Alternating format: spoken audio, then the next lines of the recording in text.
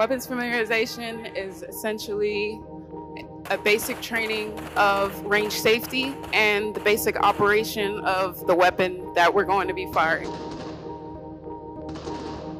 The importance behind weapons familiarizations is that these are not toys. They're dangerous firearms that could lead to potential loss of life. Before we give anyone any ammunition, we make sure that they know how to use it safely, where their safety is, know where to point it, know where not to point it. They know all the general weapon safety rules, the nomenclature of the weapon that they're using. We go over range commands, condition codes, how to safely engage a target, how to load, how to unload.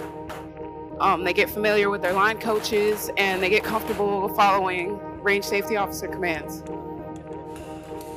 We don't lower the bar for anyone. We make sure that our trainings are the same each and every time.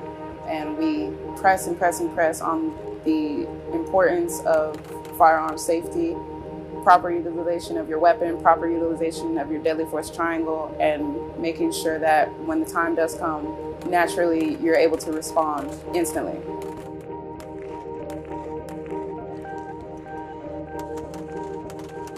There's been multiple different instances of mishaps on bases, on ships, and things of that nature that would cause for a defense force to be fully capable and ready to handle that situation.